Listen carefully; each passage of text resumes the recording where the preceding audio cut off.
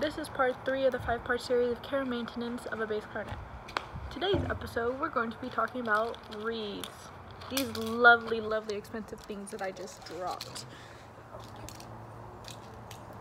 Alright, these lovely things right here, okay?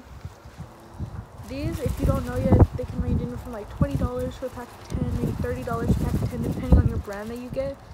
But yeah, I have two different brands here. I have Rico and I have Van Doren.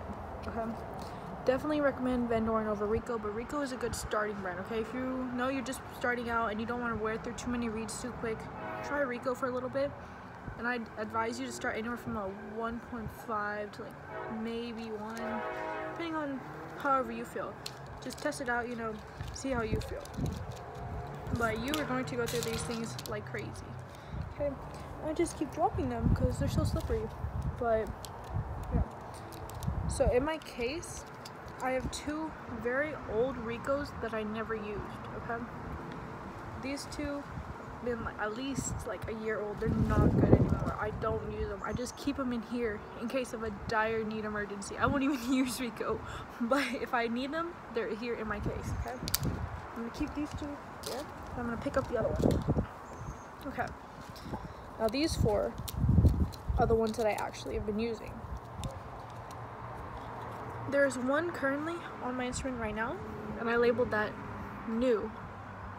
Kind of worn out because I put Sharpie on it and it kind of rubbed off. And then I have one newest, which I only used 2 times so far. Then I have one called old comma good.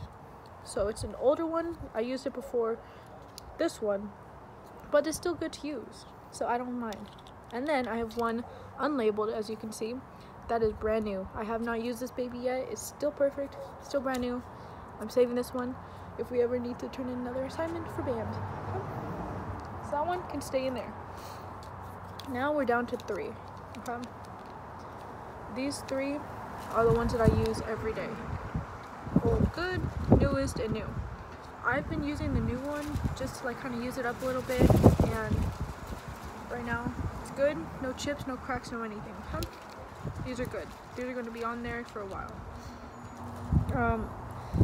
I personally like to label these just because I will now know which one is which, and I'm not going to use the old one forever thinking it's a brand new one and be like, oh, what's wrong with it, you know? So I like to label them. But obviously these labels are going to expire, you know, everything expires. So this old but good one is going to get tossed eventually. And then this newest one is going to go to new. So what I do is I take an Expo. Okay, so this right here is Sharpie. I take an Expo marker, just kind of like right over it, because that's a little tip for you guys. Expo marker will take off Sharpie on plastic, and then just take it off, and then write old comma good or something like that. Old, and then maybe a date. I haven't been at school, so I don't really care about the date too much on these, but when I was in school I would usually put a date on the back of these. But I have everything in my head right now, which is not good, but you should put a date on them, like what day you started using them, you know. So yeah, this one is going to go to old good sometime eventually, and then one of the brand new ones is going to go to new one. Okay, and the thing about reeds is that they're going to collect so much bacteria. Okay, you literally put your mouth on it and you're playing on it, and it's going to get a little gross. So once you play it, like after you play it for the day or whatever, you can take your swab when you swab out your instrument. And then what I do is I just kind of like wipe it gently, very, very gently, because you do not want to break these. Okay, please don't break these. Swipe softly.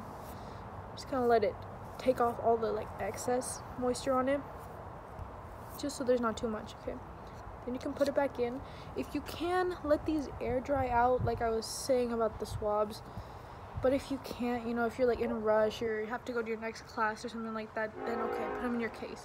But best to just let them dry out, not like stay in an enclosed spot, because then they're going to grow mold, and that's disgusting. So please don't do that. Okay. Mine stay upstairs in my room on a little like counter that I have. I spread it out, let it dry up, and we're good. I'll put it away like later on in the night. Okay. Yeah. So that's the big thing, okay? Don't damage your reeds. Keep them clean, keep them dry, keep them safe, okay? Those are your babies. And I don't know about you guys, but I like to keep an extra reed in my pocket, just like with my screwdriver whenever I go on marches, just in case, okay? So yeah, you guys, just be aware of your reeds. Thank you.